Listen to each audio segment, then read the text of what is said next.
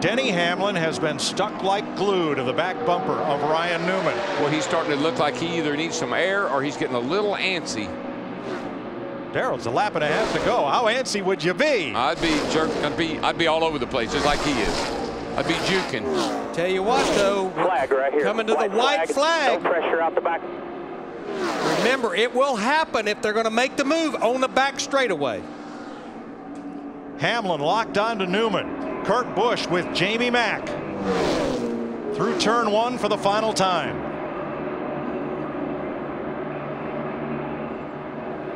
Here we go. He's in your tire tracks. When you go, he's pushing. Now it's go time. There we go. They're looking. They're looking. Can't make it. Can't make it happen. Newman, the runner-up in 2005. Can't make it happen. Has about 2,000 feet to the finish line to win the Bud Shootout for the first time. Hamlin low, Busch up high. Here they come. 3 wide to the stripe, and the winner is 3 wide. probably Kurt Busch, because Denny Hamlin went below the yellow line. Yeah, that was definitely, he advanced his position by being out of bounds. There's no question on that one. Oh, this is unbelievable. I mean, to experience victory lane here, no matter what the race is, it's very special. And I just got to thank my motor department, Jamie McMurray. I mean, those guys, they stuck with us. He had an unbelievable amount of power to push us and kept us in the mix. And when you have a friend like that in this 2-car draft, that's what it takes. Rookie Trevor Bayne in his second Sprint Cup start will lead them to a white flag with Bobby Labonte. Here comes Kurt Busch and Juan Montoya. Carl Edwards in 5th. And we know Kurt Busch and Montoya is going to make a move. DW, when will they make it? I don't think they're going to make it till turn 4. I mean, we keep hearing about I'm a setting duck when I'm leading this thing, so I guess that makes it 21, a setting duck right now. But we'll see here. That 22 knows how to win from that position. That's where he won the Bud Shootout from. Edwards and Gilliland down to the inside, trying to. Where did that 34 come from? Trying to spoil the party. Oh, my gosh. They spoiled the party for Kurt Busch and Montoya, and here they come through turn 4. Gilliland, former pole sitter of the 500. Edwards has room underneath. Now he pushes Trevor Bayne. It's over. Cinderella Trevor Bayne is going to win the Daytona 500. Unbelievable. Happy birthday, Trevor Bayne, 20 years old. Are you kidding me? What? That was awesome. That was awesome, Trevor. You are the man, buddy. You are the man. Everybody coming inside, congratulating you here. Awesome job. 66 races since Jeff Gordon last visited Victory Lane. Oh, Kyle pulls him down the backstretch. Yeah, but watch that right 24. here is where Gordon is strongest. And he gets right to the back bumper trying to rattle Kyle Busch. Well, it'll get you a little bit loose and allow you to do that right there. Get a little run, and he's gone. 8 laps to go. Whoa, whoa, Jeff got loose getting in that corner. But Kyle was on the outside of him where he was unable to take advantage. Yeah, it hurt Kyle Busch more than it did Jeff Gordon. 0 for 66. And last year, 4 coulda, woulda, shouldas for Jeff Gordon. Going to be white flag next time by. And that is music to your ears. White flag next time by. And you're pulling away. Jeff Gordon trying for Hendrick Motorsports' 9th win at Phoenix. They have already won 6 of the last 8. All right, here it is. White flag. Flag. Crew Chief Alan Gustafson has been to Victory Lane here with Mark Martin and with Kyle Busch. Last week, 20-year-old Trevor Bayne won the Daytona 500 after battling Thursday and drafting with his boyhood hero, Jeff Gordon. Today, Jeff Gordon rolls off turn 4, 0 for 66, 1 for 67. You guys are awesome. Jeff Gordon wins at Phoenix. Baby. Welcome back. Awesome job. That's the way to fight, man. We earned that one right. Those have been the 2 best cars right there most of this race. They're just now showing it. The bell lap, and the man who started up front leads it, Jeff Gordon.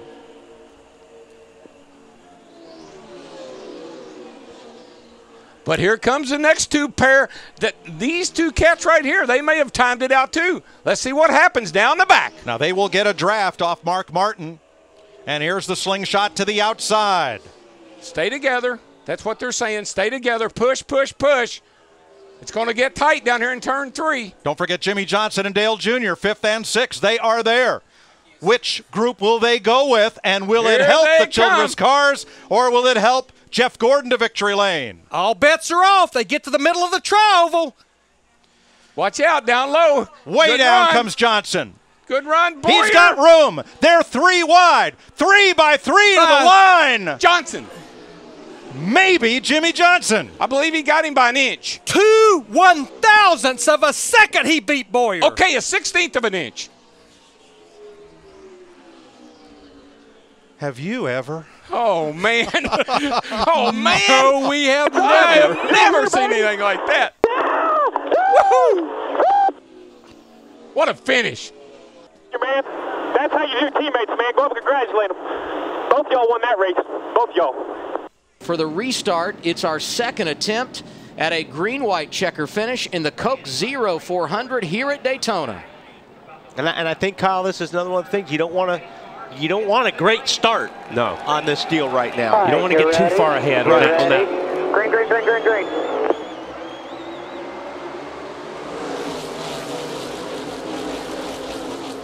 When Harvick got up in front of Menard, about as nice as you can do it right there. And left Joy all by himself on the inside right there. Yep. Joy Logano to the outside there with the 4 car of Casey Kane.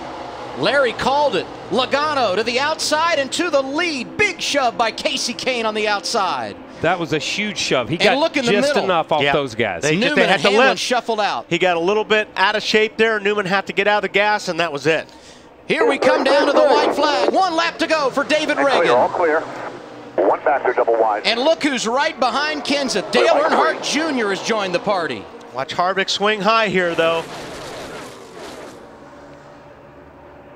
Kevin Harvick's been known to break hearts at Daytona. He did it to Mark Martin in 2007. In the Daytona 500, he won this race 1 year ago.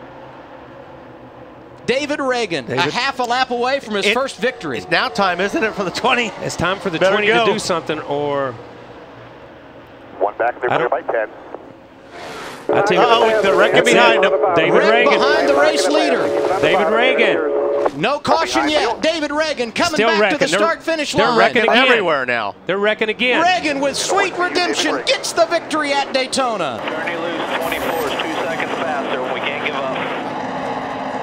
Earlier in the race, they said they were going to gamble and try to win this thing. That's exactly what they're doing. But the problem is for Menard and Company right now is that a 4-time winner of this race and a guy who really knows how to get it done has a full load of fuel, 4 fresh tires, and he is coming. Yeah, he's the 5th car in line right now. Now, he's got to pass 4 cars, but he's been running incredibly fast. You see him go around his teammate, Mark Martin, gives him room getting into the corner, and he's second. The only thing between Jeff Gordon and standing behind us in victory lane is that 27 car of Paul Menard. And as I said, these last couple of laps, once Paul Menard looked in the mirror and saw that, he stepped it up to a totally different level than I've ever seen Paul step it up. For years, Paul Menard has been digging, just looking for that one break. He's always been in contention, always done a good job, and now he is a winner in the Sprint Cup Series. He becomes the first-time winner at the Brickyard 400. It's been a long time coming, but for this 30-year-old from Eau Claire, Wisconsin, he is now among the elite in NASCAR.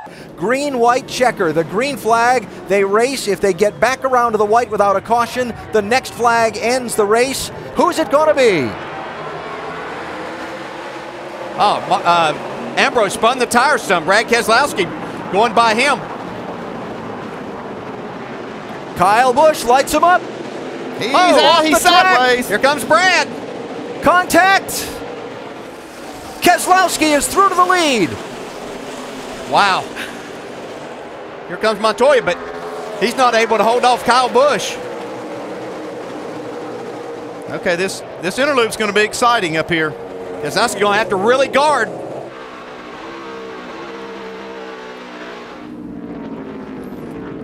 A wiggle, a wobble. Here comes Ambrose hard in the throttle. A little bump there, a little nudge. You have to know Kyle Busch is going to be close here too. I'll tell you what, Ambrose better get down in this corner good or Brad's going to be all over him. Maybe a little bump right here from Brad. Kyle Busch coming hard. Oh, he's still sideways.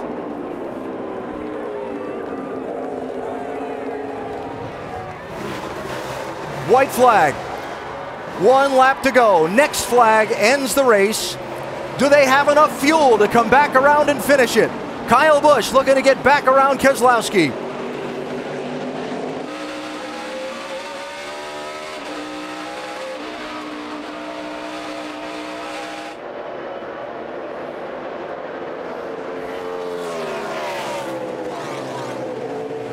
Oh, big crash in turn number 2, David Ruderman.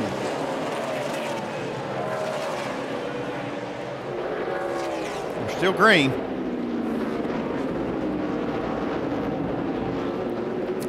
Oh, looks like Tony Stewart out through the grass in the inner loop.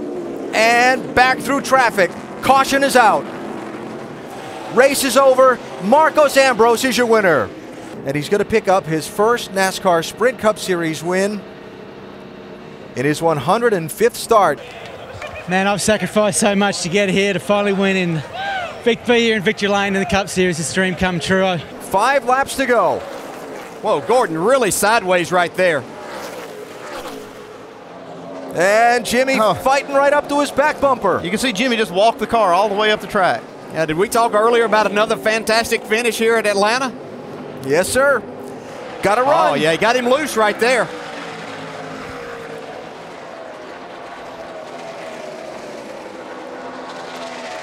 Four to go.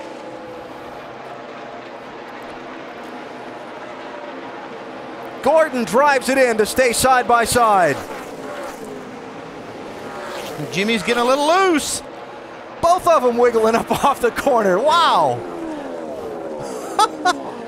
That's good stuff. They're coming to 3 to go. I'm telling you, this is a dogfight. Yeah, Johnson going to try to get a run on the high side. This might get his pass that he's looking for here. That's not what Gordon needs. No, Can't not make this it work. time.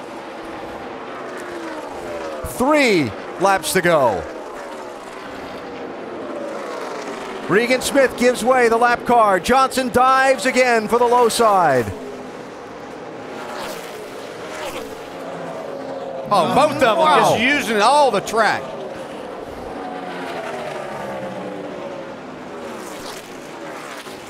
What's the wiggle going to be that costs Gordon the win, or Johnson the chance to make a run at him? Lost some time there. Yeah, Jimmy said, I got to try something. Yeah, that's where he'd made up a lot of his time. Looks like they may not catch this traffic before the end of the race. But it's probably still affecting their cars. They're close enough. Johnson gets a big run off of 2 now. Coming to the white flag. So far, Gordon's been able to hold him off. Can he do it for another lap and a quarter? Johnson's gotten a big run off turn 4 several times on Gordon, but not been able to finish the pass. He slides this time. Gordon gets the big run. Last lap. Gordon gaining some ground. Can he hang on? Whoa, Jimmy Johnson sideways as he went to the gas hard. Look at him. Sliding off the corner. Half a lap to go.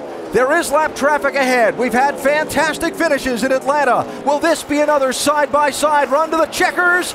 It's going to be a sideways run to the checkers. Johnson tries to get there, can't get it done. Career win number 85. Jeff Gordon, 3rd on NASCAR's all-time win list. Wow. Wow, what a lead that Jeff Burton and Clint Boyer have made right here. It'll be tough to run them down. Jeff Gordon just a roadblock right there. What happened to Stewart and Menard on that restart? Michael Waltrip looking for a partner. White flag, down to the final lap. Can anybody run up and catch Burton and Boyer? They've got some ground to make up if they're going to do it. Shuffling around in this pack. 8 of the last 12 races here have been decided on the last lap. Dave Blaney first to break from the traffic with Brad Keselowski. Here come Brian Vickers and Casey Kane. Whole knot of cars behind him, but Jeff Burton is a half a lap from victory. This far clear of the pack. Does Boyer pull out and try and win? There's a chance that Boyer might try to pull out and win when they get to the trial Here he goes. Here he goes. Does the pack have a chance to run him down? Side by side in contact. The pack is not going to catch him. They bounce off again. Clint Boyer gets the win. Yeah, I told him, you know, this is Chevrolet's 100th anniversary. What an awesome paint scheme. So proud of the paint scheme. Then it was his 100th race that he's won in the Cup Series. So I told him, congratulations. I guess I'm going to reach his ass for the 101st. 3 to go. Oh, Junior. Nudged around. He and Logano tangled up. Keselowski goes around.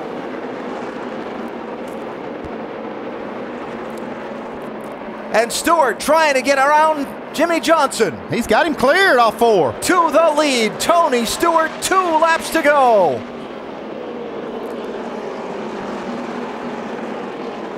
Do they get to the white flag without another yellow? Can Johnson get the Stewart's back bumper? Here they come. Joey Logano into the wall, into Car 3. in the wall, Hard. turn 3. White flag's out, though. Logano still driving around. We are on the last lap. Stewart, Johnson, Gordon. Will there be a bump and run? He's going to try it. Johnson gets there, but not enough. Tony Stewart wins at Martinsville.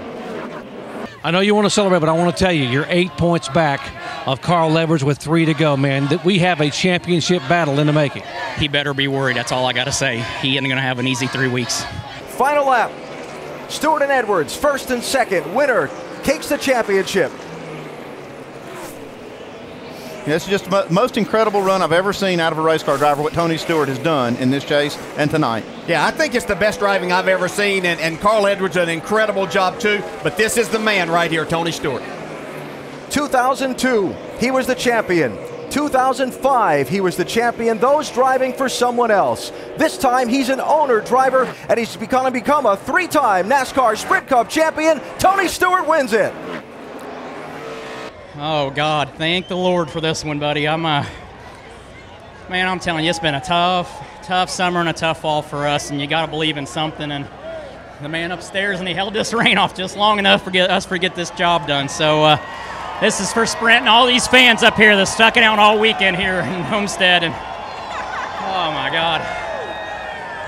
I don't care how long it rains. I'm going to be up all night. This is, oh, my God. Are you kidding me?